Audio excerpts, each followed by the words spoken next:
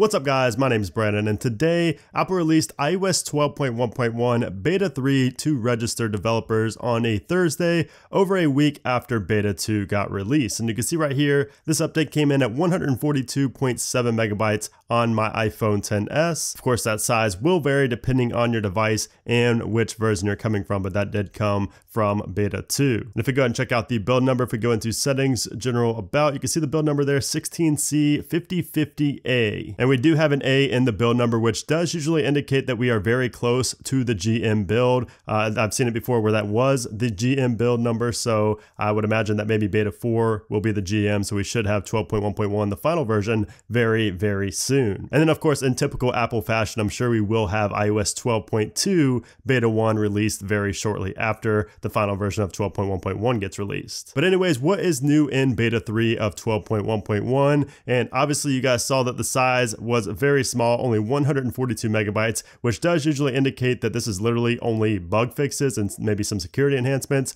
and that is true. There are no outward facing changes here in Beta 3, but I did want to mention something in Beta 2 that I did not cover, and that's that phones without 3D touch now have added functionality to the lock screen notification. So basically in your notification center on the lock screen, you could tap and hold on an icon or on a bubble right there and open it up in the application that the notification was for. So basically, just like you can see here on my 3D touch enabled iPhone XS, you can see when I tap and hold right there using the pressure sensitive screen and 3D touch, it opens just like that. Well, now you can do that on phones like the iPhone XR that do not have 3D touch. And that's really the only feature that I've noticed that has been changed. There's really nothing else new since the very first beta, but there are some bugs that have been plaguing people in Beta 2. Now, I have not experienced any of these bugs. I don't use this beta on my daily driver exactly for the reasons I'm about to explain in a minute, but I have not had really any issues at all with Beta 2 or 12.1.1 in general, even the first beta. I really haven't had any issues at all. Battery life and performance are both great. It's pretty much the same as 12.1, maybe a little bit better even, but I haven't really noticed any major bugs. I haven't really had many hiccups. I haven't had any random reboots or anything like that. It's been pretty good for me overall. However, like I mentioned, there are people that have been reporting issues, and I always like to go on Reddit and Mac Rumors forums and places like that to see the issues that people are experiencing with these iOS beta versions. And a lot of people actually said that in Beta 2, applications like Spotify, Uber, and a few other applications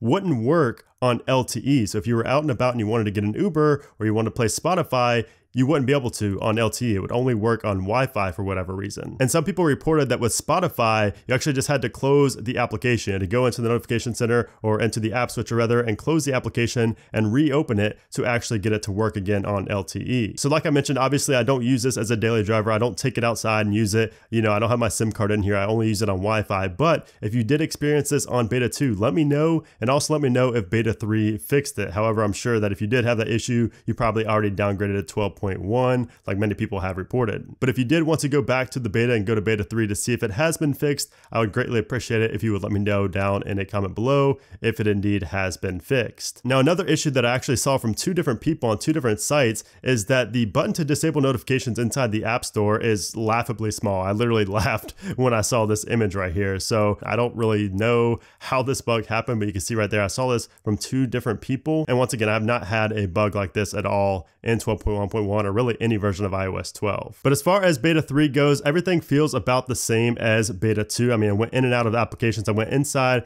these settings and went through everything in settings. Nothing has been changed. Performance and battery life, I'm sure, are going to be pretty much exactly the same as they were in Beta 2, which once again, not really an improvement over 12.1.1 or 12.1 rather, the official version. So when 12.1.1 comes out, don't be expecting a big boost in performance or battery life. It's really just to fix bugs and, you know, it fixed security issues going on as well. So yeah, guys, that's pretty much it for iOS 12.1.1 Beta 3. Really nothing much to see here, and I don't want to drag this video on forever just talking about nothing, but I do want to know your experience with these betas. Let me know if Beta 2 has been great for you. Let me know if Beta 3 is good for you as well, and if there's anything new that I may have missed, although I highly doubt it with that small file size. But yeah, if you guys enjoy these videos, make sure to hit that thumbs up button. Also make sure to subscribe for a lot more future beta release videos. So thanks again for watching, guys, and I'll see you soon.